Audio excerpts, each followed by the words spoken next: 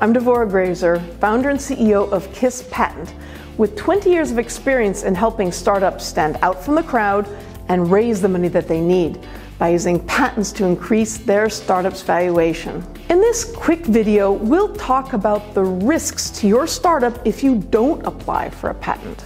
We'll fill you in on some surprising research and data which shows the importance of patents and how to avoid the fate of the patentless startup graveyard. As you know, getting a patent costs both your time and your money, but not getting one can cost you substantially more time and money. Not getting a patent can cost you all of the hard work you've put into your app or even your entire startup. This can impact your co-founder, employees, and ultimately your users. How do we know? The researchers at Harvard Business School looked at the question in depth in an article called The Bright Side of Patents. They showed how patents benefit startups.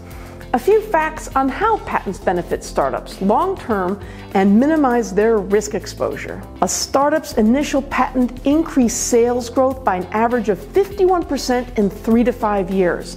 It also increased the size of the company by up to 1/3 during this time. No one can force you to get a patent, but if you're seeking investment or want to hire a team, both VCs and potential employees are going to want to know just how stable your company is. One more staggering fact, don't wait.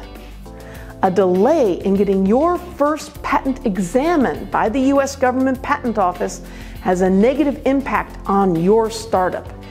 Each year of delay reduced a startup's employment and sales growth by 21 to 20% over a period of 5 years. Want more information on how to get your patent started? At kisspatent.com, we have guides and information to help you launch your patent. Click the link below to get your patent started right now. That's it for now. If you have any questions, please leave your comments below or email us at info@kisspatent.com.